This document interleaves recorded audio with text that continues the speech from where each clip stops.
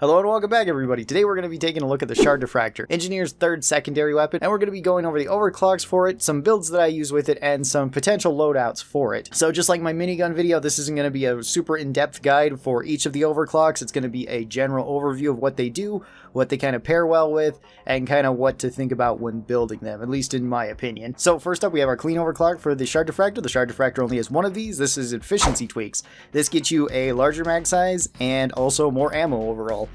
This one is really good. It's a really good overclock for the Shard Diffractor. Generally, these two things are some of the best two things that you can have in the game, and you can build it however you'd like. This is the way that I've built the Shard Diffractor usually. So I'm going with extra ammo in tier 1, extra weak spot damage in tier 2, faster charge up in tier 3, fire in tier 4, and then the biomass converter in tier 5. But again, you can switch this up however you'd like. It works really well with anything. If you wanted to go with more damage, you can. If you want to go with more AoE, you can. This is a general purpose build that's just very ammo efficient, so you can kind of take it with whatever. I decided to pair it with another clean overclock. I took it with a racer on the low-key smart rifle. This one just gives you more ammo as well, so you actually have a lot of bullets for Engineer, which is kind of unusual for Engie. Usually you don't have the most amount of bullets overall. This gives you all the advantages that the Shard Diffractor has already. So you have really long range, you have fire, you actually have extra fire with this particular build. You got decent single target damage, you got good AoE damage, and you can also use this at pretty close range. The way I use the Shard Diffractor is very similar to the way I use the minigun, and that's usually the way that I think about it. So just kind of use it for anything that's at long range that you need to kill, or medium range that you need to kill, maybe not so much for close range. The low-key with a racer also works really well at medium to long range. If you wanted more close range options, you could also go with something with a shotgun or something with stubby. Our next overclock is Volatile Impact Reactor. This one makes it so you can put down floor fires, or the equivalent of floor fires like the flamethrower has. So your laser will leave behind magma trails. Anything walking across the magma trail has a heat buildup on them, and then it will catch them on fire, assuming they can be caught on fire. This lets you do a decent amount of damage over time. The trade-offs for it aren't that bad. It has a smaller capacity, so you do have a pretty small magazine with this one, and it also decreases the effective radius of the beam in general. The way I like building it is like this: going with extra ammo, going with larger AoE, more charge up, more fire, and then slowdowns. You could switch this around for plenty of other options though. This one is very flexible. You could take extra mag size in tier 3, that wouldn't be a bad option going back up to the 50 rounds, and then you basically just get magma trails for free on the weapon, assuming you build the rest like this. It's great for crowd control, it's great for just building up heat, it's great for just applying heat and keeping heat on enemies too. So if you're trying to light something on fire like one of the robots, or if you're just trying to light bigger enemies on fire like Praetorians or Oppressors, this one can certainly help. It also pairs really well with just about any of the secondary weapons too. For this I decided to pair it with the Warthog Auto Shotgun, running it with Cycle Overload. Full rate of fire, just full damage at very close range, and I was just using the shotgun at close range. Doesn't really work that well outside of close range. Medium range you can kind of get away with. Shard Diffractor I was going to use from anything from medium range and longer. Also, since this build is so good at crowd control, I didn't really need that with my shotgun, so building it for full damage up close, just for taking out big things like Praetorians and Oppressors, works just fine. But of course you could go for something with a longer range. You could also just go with like full rate of fire shotgun, full rate of fire stubby, explosive chemical rounds low-key, something like that. They would all be really strong too. The third overclock I was using was Overdrive Booster, the unstable overclock. Overdrive Booster doesn't actually change the weapon whatsoever unless you choose to use it.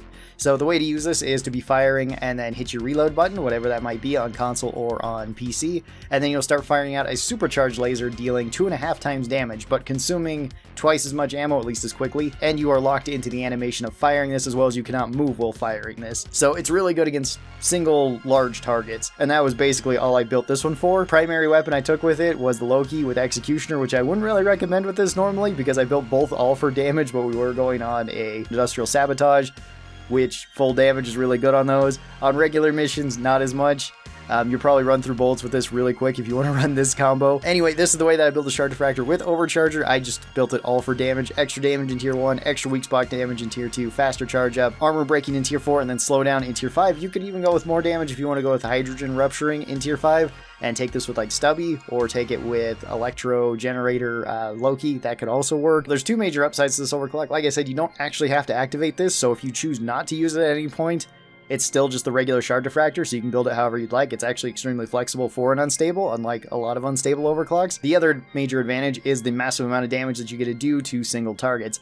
So long as a target is not focusing you and not coming right at you, there's going to be plenty of time for you to fire this and empty out the entire magazine. Since it consumes twice as much ammo as normal, even though it does even more damage than double the damage. You really don't lock yourself in place too long. Also, once you fully empty out the gun, it does take twice as long to recharge the gun as normal. That is the other kind of downside with this one, but that usually isn't a big deal if you're just using this for big targets, and that's the only time I would say to turn on the overdrive booster. Up next, we have automated beam controller. This one's an interesting one. This is a balanced overclock that makes it so once you start firing the gun, you cannot stop firing it unless you pickaxe cancel it. This does increase our total amount of DPS that we can do though, because it makes it so you can fire at the Shard Diffractor even faster. It does also cut down on our magazine size as well with the weapon, so we don't hold as many shots with this. And here's the way that I built this, although you could build it with the larger magazine in tier 3 as well. That would also be really good. Biomass converter is really good with this in tier 5 because you can potentially just keep getting your ammo refunded with it. So long as you just use this against crowds, it can clear up crowds really fast.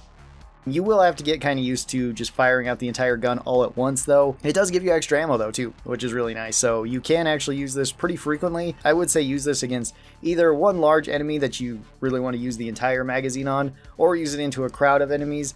Both those ways I find better than trying to use it to pick off random enemies at a distance. For this with a primary weapon, I took Stubby and I took it with Refire Booster. This is just a great overclock that works really well against everything. Doesn't work incredibly great at long range, but this build I decided to use more for close and medium range. Up next we have Feedback Loop, and Feedback Loop makes it so every time that you're just firing the beam out on an enemy, it gets larger and larger and larger. This is at the cost of our ammo, which is okay. I'm taking extra ammo in tier 1 so that we can kind of negate that. This is the same exact build that I was running previously with Feedback Loop, and it works really well with this one too. You could of course switch it around. I would recommend the Biomass Converter in tier 5 though, for a similar reason to Feedback Loop, because it will just keep growing and growing the bigger the horde is, so that you can just keep using this on them and keep getting your ammo refunded back to you. That's really good. Aside from that, I'm basically just going to be using this to pick off things at a distance like the regular Shard Diffractor, and I'm going to be using this heavily against hordes. It's really good against horde enemies. It's not as useful against large enemies, but you can use it for that. For a primary weapon, I am taking this with the Seeker rounds for the Loki. This will make it a little bit easier to make up for my lack of single target damage. The Loki with Seeker rounds is really good at hitting anything big because you don't really have to worry about it. You're always going to do guaranteed damage to the enemy, whether that be a Praetorian or an Oppressor, Dreadnought too in most cases, with the exception of like the second phase of the Hive Guard. But everything else you will do consistent damage towards, and it has really long range as well. This build does kind of struggle at close range, at least against spread out enemies. If they're kind of close and not all clumped together, that can be a little bit rough for you. And then for our final overclock, Plasticrete Catalyst, I'm running it like this. Plasticrete Catalyst is a really weird and interesting and very fun overclock. This lets you fire your lasers at your platforms, and once you hold the laser on that platform for so long, it will then charge up and explode the platform, dealing high damage to everything around it. It also does a lot of friendly fire damage, so be aware of that. Try not to blow yourself up or try not to blow teammates up with it. It also destroys the ground, so you can technically mine with this, but it's not really that great at mining. This does lower your overall ammo count for it, and it also increases your recharge delay whenever you do use this. You can actually kind of cheat this out a little bit, because when you do fire this at a platform and explode it, it will turn off your Shard Diffractor. However, you can pickaxe cancel and immediately fire at it again, which is super useful, and you can kind of get over one of the downsides of this. It does really good against crowds, and it does really good against single targets too, if you can place your platforms where they need to go. You might also want to take extra platforms with your platform guns just so that you can use this more often. And again, it works really well against single targets too, so long as they're not super agile.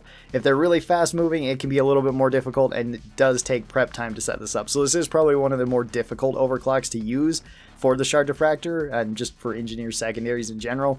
It can be a little bit tricky. For a primary weapon, I also picked a tricky overclock, which is Turret Arc. And you may not want to go with this, because this is situationally really strong, but it can also be a little bit strange. I also forgot to take 2 turrets for this mission, as you can see in the background, so I'm only running 1 turret with this, which made Turret Arc not nearly as useful as it would be. Generally, you would want to take 2 of these, set them up so you can arc them across, slow enemies down, and then use your Shard Diffractor on your platforms. This way you're kind of using your whole kit, and you should be running out of ammo with basically everything at the same time. You can, of course, just use Stubby as a regular submachine gun to run around with. That's what I would recommend doing if there's not big crowds of enemies. So these are all the Shard Diffractor overclocks, the way I build them, and also a potential loadout for them. Hopefully this kind of helped you out, give you some ideas. Thanks everybody for watching this. I really do appreciate it. I hope you guys enjoyed it, and I will see you guys next time. Bye-bye.